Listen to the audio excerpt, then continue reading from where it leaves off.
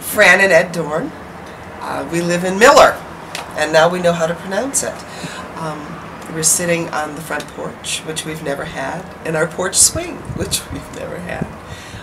And it's one of my favorite places to be in Mueller, is sitting on the porch, watching the neighbors come by. Sometimes we sit out here with a glass of wine, and neighbors stop by and have a drink with us. Or we've had several impromptu parties here, just because we were sitting on the porch.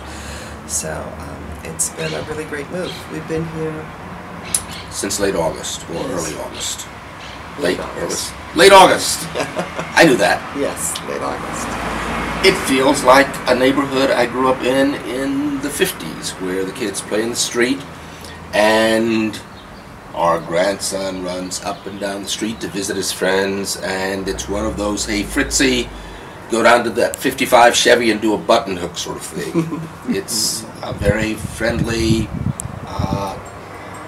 place, and an easy commute to work. Yes, a very easy commute to work.